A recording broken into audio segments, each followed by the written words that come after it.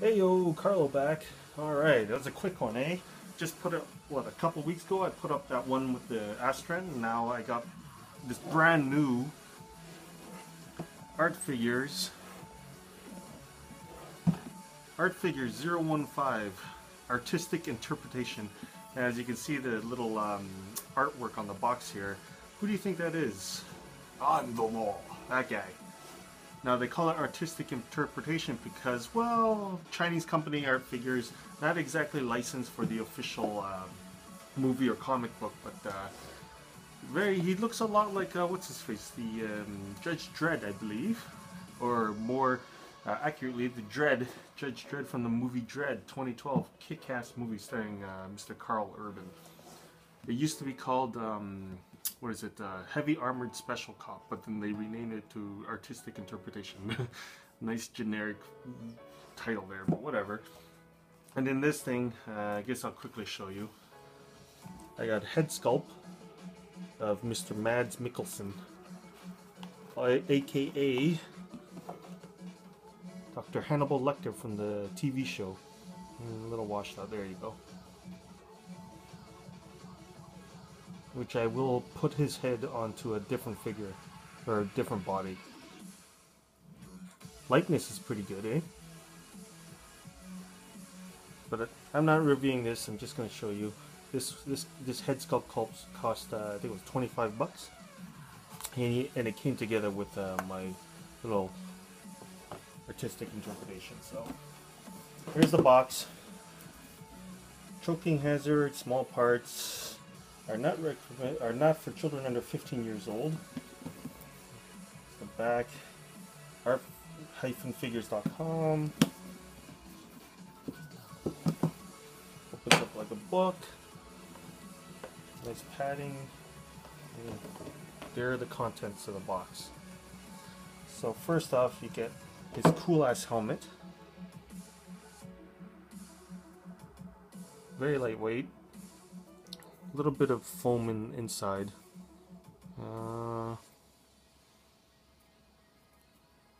The visor's actual, well, it's plastic, all of it's plastic.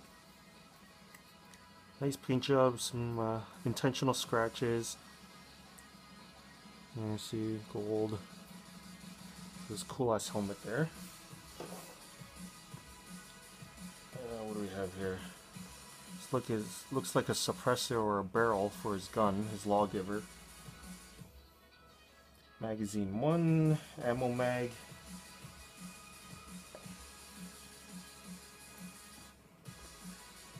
There you go, there's his gun. Lawgiver. There's a little digital readout there.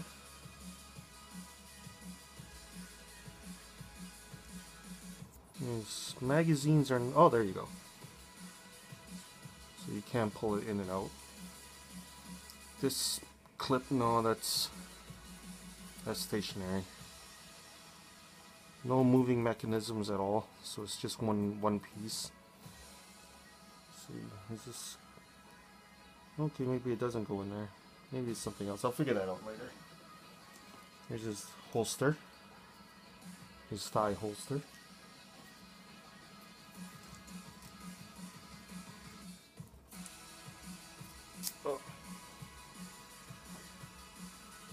His little medical, his med kit.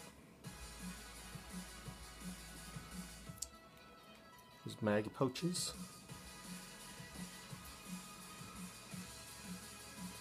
So it looks like you just slip it into his belt there. What's this? A grenade with Velcro. Oh no, there you go, a loop. Little one here. Knife, pocket knife, but it doesn't see. Oh, there you go. Actually, it does. So, a folding knife.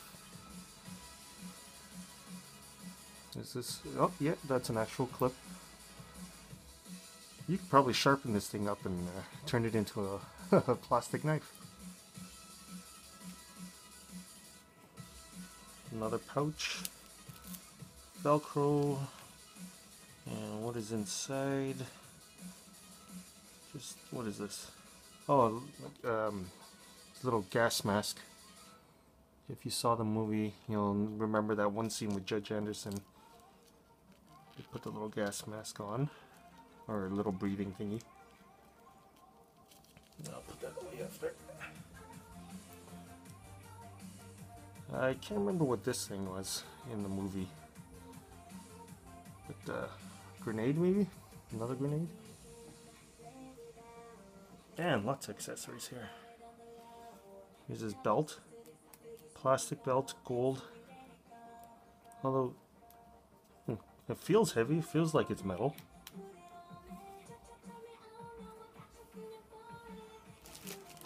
His ballistic vest.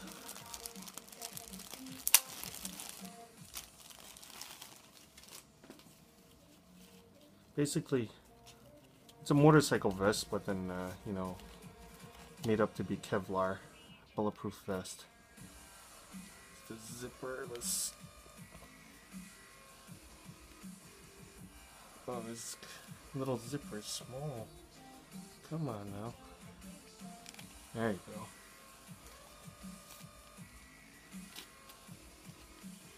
go. Ooh, it's gonna take me time to put all of this on the guy. There you go. Oh, that was just a plastic holder. Yeah.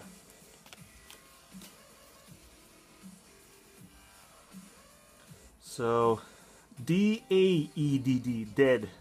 But from quick glance, it looks like Dredd.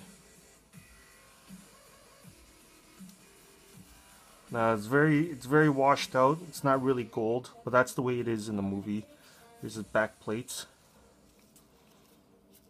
In the comic books, his shoulder pads are giant gold thingies, and if you remember the first movie, Judge Dredd with Stallone, they're big shoulder pads, but they've gone with a more practical, utilitarian, washed out motorcycle look. And I believe that's it. So here's the figure.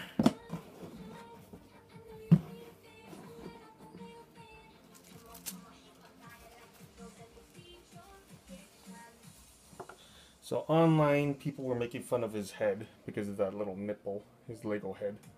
That's most likely for his helmet. There's nothing in there. There is a little indentation, but I don't think it's for his head. So, articulation, as you would expect, ultra articulated with joints everywhere. I'm not going to go into detail. He's got bendy hands. They're not molded. Luckily, the gloves are already on. If you remember my last video with the Navy SEAL Team 6 figure, aka Sean Connery, I shouldn't have taken off his glove, but I did, and I had a hard time putting it back on. So, bendy fingers, so you could just move it any way you want. His pleather leather jacket. Get that down. He's wearing an undershirt. His sculpt and head. Not exactly Karl Urban, but then if you do that, it does look like him. Got a little nick on his neck there.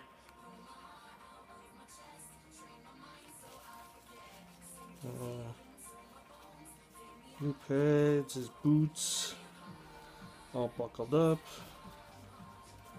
Yeah, nothing much to it. All black, his elbow pads, his ass. Oh. Alright, so yeah, there he is. I'll start putting him together, time-lapse that, and get the finished product afterward. He is one badass figure. Now, he was announced way back in April or May, and that's when I pre-ordered him. I should have pre-ordered two, but I only picked up the one. And it's October now, so now it's 5 months after the initial pre-order. And you can just Google it or go online and check out why it took so long. And like I said, this is a Chinese company, so it's very likely this is not a license. Well, that's why they call it artistic interpretation.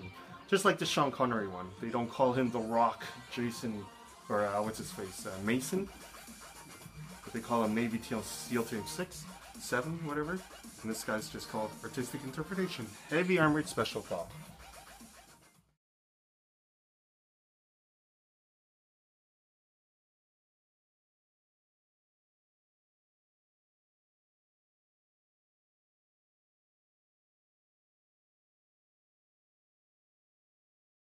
My least favorite part of doing or getting these figures is gearing them up. Oh man. Don't forget, you need tweezers. And I figured out what this little, it's not a suppressor or silencer, it's just you change out the barrels from short to long. Oops, and I dropped it, so it's going to be hard to find that stupid thing. There you go. Here's the finished product. Does he not look badass? So by going, I used pictures from the movie, so you can see on the belt a little grenade. This thing doesn't clip down. There's a little nub in a hole, but it doesn't stay in too well, so it's going to be sticking up like that. So by going into the photo there, you can see there's that little grenade thingy, there's buckle, and then the grenade. I just made a guess as to where his knife went, his medikit, and his little pouch. And the mags are of course on the right, or on his left there. Alright. Another interesting thing to note, if you see is on his wrist, his little gauntlet, he's got those 3 photos or mugshots or whatever. Those are stills from the movie. So these are frames I grabbed from the movie, and basically they're exactly the same. So I guess you could, that pretty much guarantees that it's an unauthorized whatever. But anyway, here's another frame from the movie. This is the scene where he says on the wall. So let's compare his profile shot. Yeah, it's pretty good, eh? So when putting him together, I'm going to give you some pointers.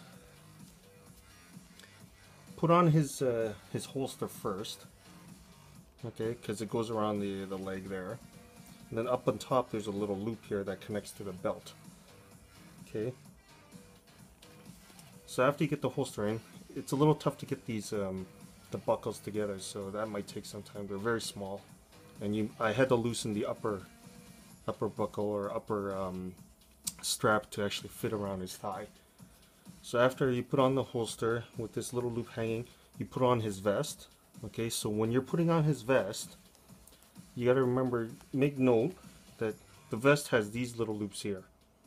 Okay, so this loop here is connected to the vest, and then on this side there's a loop there and another loop in there.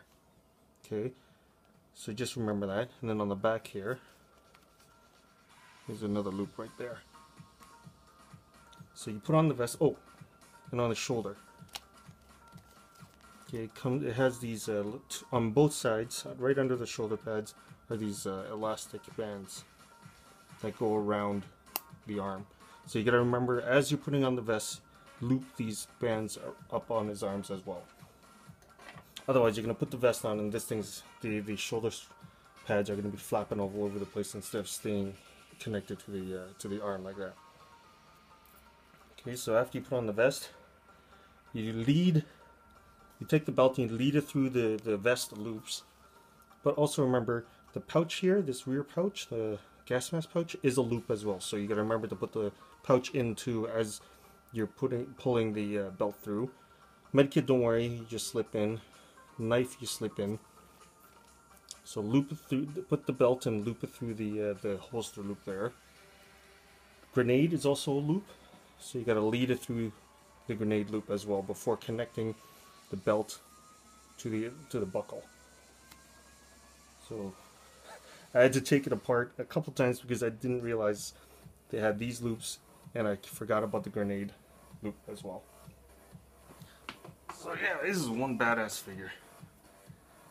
And because he's got bendy hands, you gotta, just squeeze it around the handle of the gun.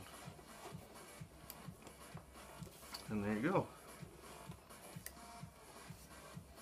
Highly recommend it. It's pretty cheap. it's sub $200. This was, I believe, 170 bucks US, so it's highly worth it. Highly detailed. Pre-orders were, of course, all sold out, but the store that I bought it from, kghobby.com, which is based in Hong Kong, their second wave, their second shipment should be up for order in November or December. So just remember that. Get a close up of his helmet.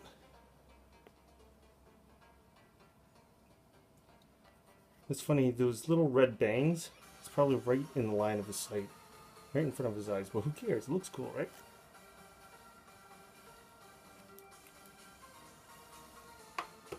I'm the law.